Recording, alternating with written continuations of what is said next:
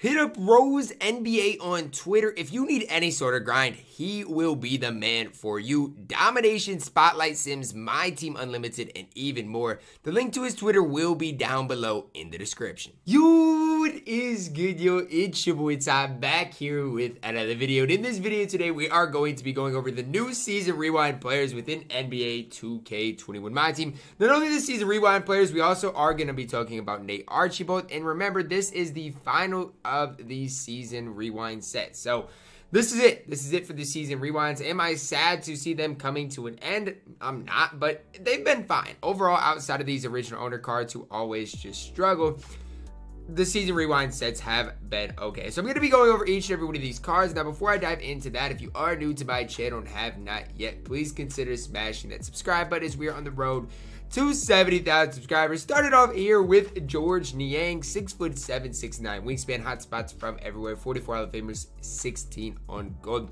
95 3 ball, 85 driving dunk, 90 speed ball, 86 ball handle, 90 speed acceleration, 93 lateral quickness, no showtime on the card, which is kind of confusing considering it is a July 8th. Shooting wise, perfect. Playmaker wise, pretty solid, and then defensively, decent enough for Georges Niang. The guy from Iowa State, yeah. You know, I'm from Iowa. He went to Iowa State, as you guys can see. Tendency-wise, just fine. Broke base on very quick. I don't mind that. Shift dribble style, Pro 2, escape, Pro 2, tween. So there's a Pro 3 move by the back. Georges Niang is going to be fine. Is he going to be the best player in the game? No, but he has 60 base badges. And I'm a decent enough fan of the Pink Diamond Niang. Cam Payne up next. I'm glad to see we finally get a good Cam Payne card. 6'1", 6'7", wingspan, hot spots from everywhere. 48 Hall of Famers, 5 on gold, 95 3 ball, 80 driving dunk, 98 speed ball, 90 ball handle, 98 speed acceleration, 97 lateral quickness, no steady. I was kind of hoping they'd give him steady just because on current gen the card's going to be worthless no matter what. Jump Shot 2. That is his own release, so we'll see what Jump Shot 2 is like. I can't sit here and say it's good. I can't sit here and say it's bad. Quick dribble style, Pro 2, size escape, Pro 3, movement back. He just has the Jump Shot 2, so I'm not even concerned whether Cam Payne's going to be good in this game or not. I'm more worried about what's that Jump Shot 2 look like, because we could see that on future cards. After Cam Payne, we were looking at Shake Milton here.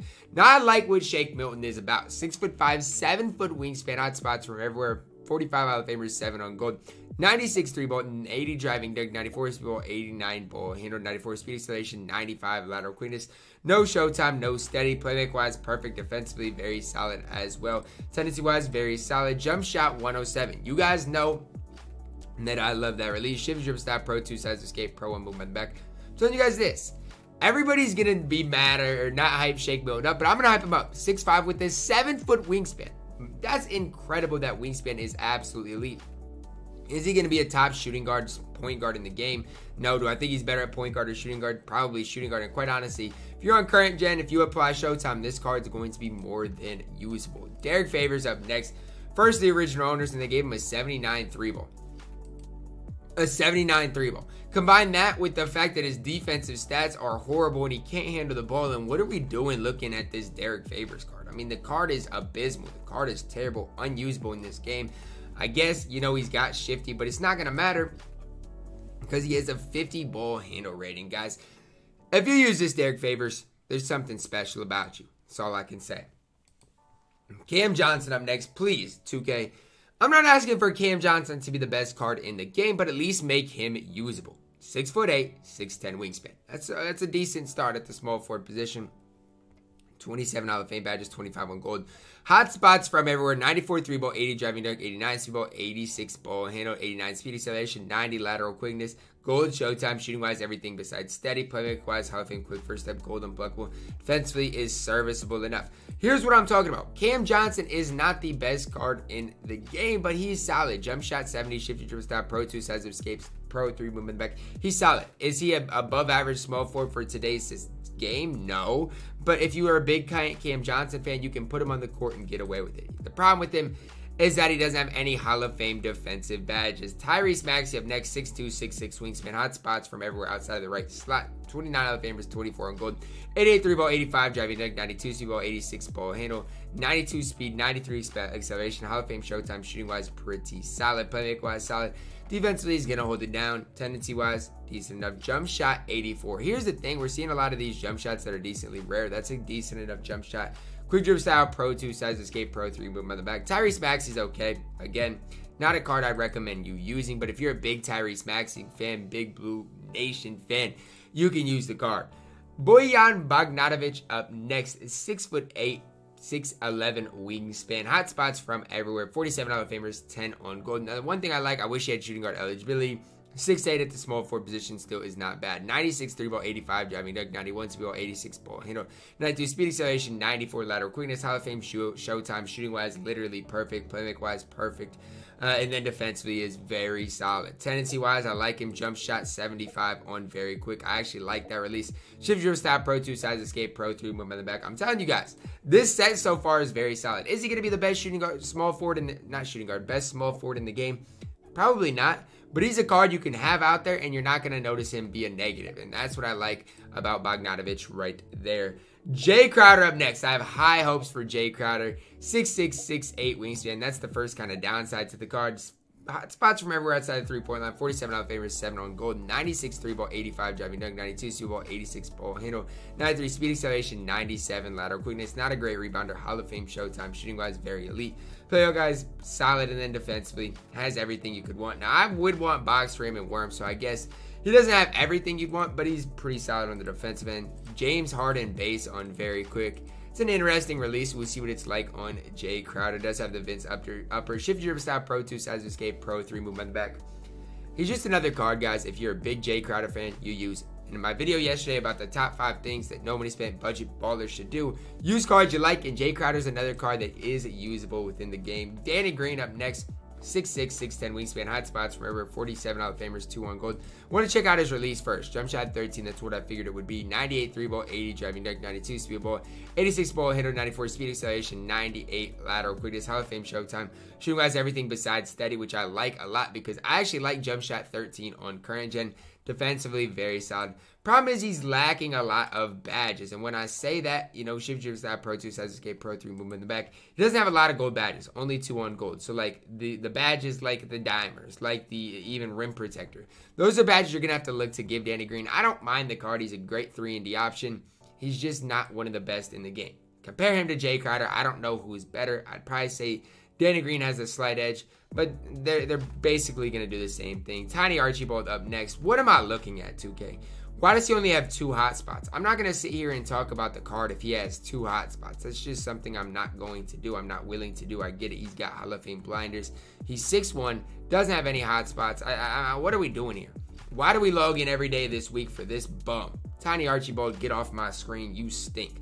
Last 3 cards are our dark matters for today. Started off with Spider Mitchell here. 6'1", 6'10" wingspan, hot spots from everywhere. They couldn't make a good Donovan Mitchell at this stage of 2K if they tried. 57 Hall of Famers, 7 on gold.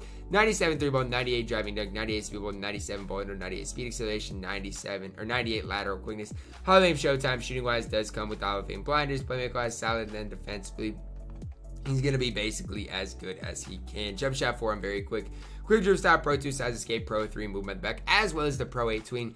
Because the Hall of Fame blinders, I mean, this is our first Donovan Mitchell on next gen that might be usable. I still don't think he's going to be much, considering he's only 6'1", and we know how small players are within the game. Still, I mean, if you're a big Utah Jazz fan, if you're a big Donovan Mitchell fan, or if you like the Louisville Cardinals, you can use Donovan Mitchell and have fun with the card. Just because he's not good in the game doesn't mean you can't have fun with him. DeAndre Ayton up next. Now, I heard somebody today tell me DeAndre Ayton is a top 3 center in the game. Or not in the game, in real life. Like, I'm sorry, guys. DeAndre Ayton's been hooping, but let's not overstep our boundaries here. 7'1", 7'5" wingspan. Hot spots from everywhere. 50 Hall of Famers, 1 on gold. 89 3-ball, 95 driving dunk, 89 2-ball, 86 ball handled, 94 speed, and a 93 lateral quickness. This DeAndre Ayton, like, stat-wise, looks a lot like this one. Yes, his 3-ball is a little bit better, quite a bit better, but it's still not that much of a difference. Hall of Fame showtime, everything besides steady and shooting category. Play-wise, literally perfect. Obviously, I'd want ankle breaker, and then defensively, very solid as well. Tendency-wise, solid. Jump shot 112 on very quick. I'm not really sure about that release. I don't really remember what Ayton's release was like on his last card, considering he didn't have a great 3-ball. Shift dribble style, Pro 2 size of escape, as well as the Pro 2 tween and the Pro 3 movement on the back. Ayton's solid, okay? There's no questioning how solid, or there is a question on how solid he is, considering this Ayton does have hot spots. Rare has a decent enough 3-ball and a decent release. So we'll see, obviously, how DeAndre Ayton is compared to the Galaxy Opal. I have high hopes for the Dark Matter DeAndre Ayton, though. Up next, last but certainly not least, we do see Tobias Harris, 6'9", 6'11" wingspan, hot spots from everywhere outside the three-point line and in the mid-range area. 55 Hall of Fame badges, 11 on gold, 97 3-ball, 90 driving dunk, 92 speed ball, 86 ball handle, 93 speed acceleration, 93 lateral quickness. Hall of Fame showtime, shooting-wise, perfect. Everything outside of steady. Playmaker-wise, absolutely elite. Defensively, very solid as well. Tendency-wise, good for Toby Harris. Jump shot, 70 on very quick. Here's the thing, guys. Shift, dribble, stop, pro 2 sides escape, pro 8, tweener, the pro 3 movement in the back. If you just want Tobias Harris, he's just a worse version of Jonathan Isaac.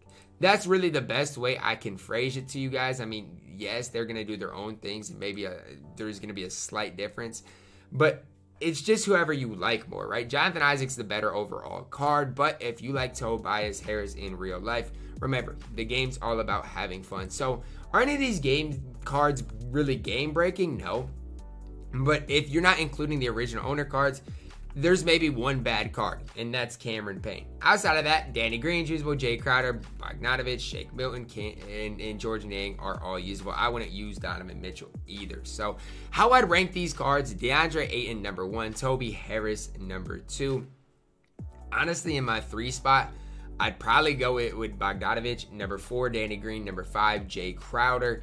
6, I want to go with Shake Milton. 7, Georges Niang. 8, Cam Johnson. 9, I'm going to go Donovan Mitchell. 10, I guess Nate Archibald. 11, Cam Payne. 12, Tyrese Maxey. And last but not least, number 13, Derrick Favors. That's how I would rank the cards that we did get today. Ayton's probably the most intriguing card by far. He's the card I'm most intrigued that we did get today. Outside of that, maybe Danny Green, Bogdanovic are the next 2. We know what Harris is going to be like, and Spider Mitchell is not going to be usable. But that is going to wrap it up for the video today, guys. Hope you guys did enjoy it. Drop a like on the video, subscribe if you are new, and as always, man, I love you guys, and have a blessed day.